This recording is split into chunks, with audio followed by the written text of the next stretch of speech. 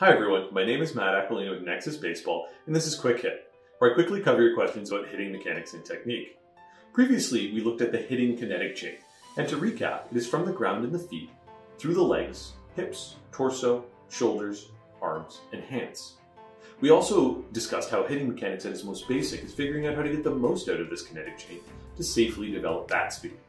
The baseball swing and hitting mechanics are overly complex due to all of the moving parts, and most hitting mechanics discussions break the hitting motion down into stride, swing, and follow-through, with different subphases of each. This results in too many individual components, and looks at these parts individually, rather than as a cohesive whole. Each is described to be distinct, and drills are created to look at elements of each. I believe that this is too complex and granular approach, and misses the big picture of hitting mechanics.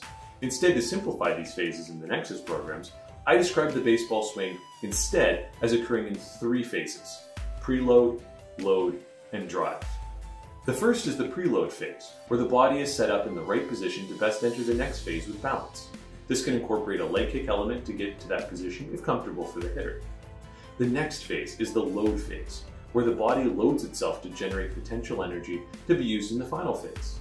This is the phase where the body is coming forwards towards the target, but drive rotation has not yet begun.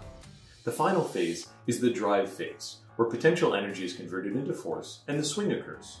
Anything that occurs after the ball has been hit is the follow-through, and there's no cueing involved whatsoever, as the form of the follow-through will be entirely dependent on what occurred in the preceding three phases. What this does for us is create a simpler setup we can more easily visualize.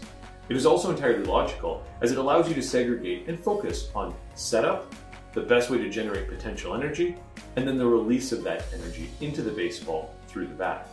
We will be using this terminology as we discuss the different elements of hitting mechanics in this series. In the next Quick Hit video, I will be looking at how the baseball swing is like a punch. Remember, if you like the content, please subscribe.